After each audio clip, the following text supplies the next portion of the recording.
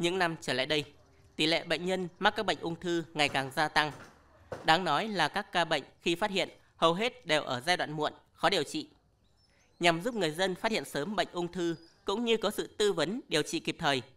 Dịp này, Bệnh viện Ung bướu tỉnh Bắc Giang đã và đang triển khai chương trình khám sàng lọc cho người dân tại một số huyện. Mới đây, người dân 14 bản ở xã Canh Nậu được thông báo có đoàn y bác sĩ của Bệnh viện Ung bướu tỉnh về khám sàng lọc một số bệnh ung thư thường gặp.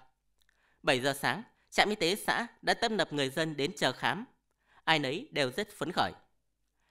Tôi già thì không xuống tận dưới kia đi xa ấy, không đi được ấy, già không đi được ấy. Tôi rất cần thiết các bệnh viện ở dưới kia đến giúp đỡ chúng tôi để khám cho mọi người dân chúng tôi trên này vùng sâu vùng xa ấy. Để không có bệnh là chúng tôi tốt, mà có bệnh chúng tôi đi chữa kịp thời cho nó được chóng khỏi ấy.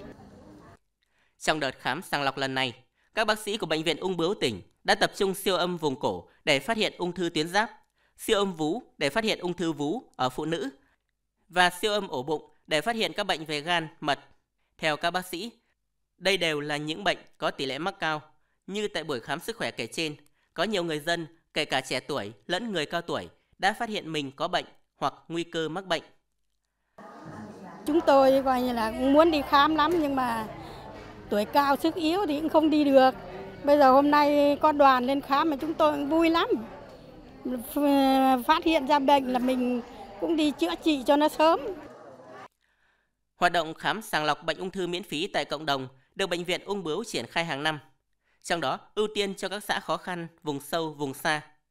Trung bình mỗi xã có khoảng 200 đến 250 người dân được khám sàng lọc và tư vấn sức khỏe về bệnh ung thư.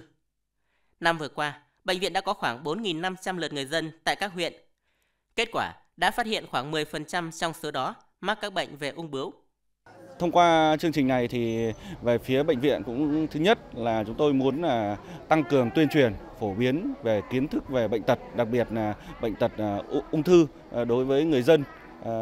Cái thứ hai nữa là phát hiện sớm những ung thư hay gặp cho những người bệnh, người dân ở các xã khó khăn trong toàn tỉnh.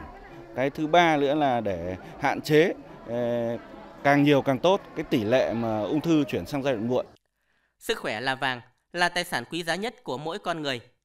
Tuy nhiên, để bảo vệ tài sản ấy không chỉ cần sự nỗ lực của ngành y tế, mà điểm mấu chốt chính là ở ý thức chủ động của mỗi cá nhân. Những hoạt động khám phát hiện và sàng lọc bệnh tại cộng đồng mà các đơn vị y tế triển khai là hết sức thiết thực và cần được nhân rộng. Tuy nhiên, để đạt hiệu quả lâu bền, cần đến sự chủ động phòng bệnh của mỗi người dân. Chủ động đi khám, phát hiện bệnh ngay từ sớm để bảo vệ sức khỏe. Mỗi người dân khỏe mạnh chắc chắn sẽ xây dựng nên một cộng đồng khỏe mạnh, đủ sức khỏe để học tập, lao động và công tác tốt. Đó là nhân tố quan trọng hàng đầu để thực hiện thắng lợi các nhiệm vụ của mỗi cơ quan, đơn vị, địa phương.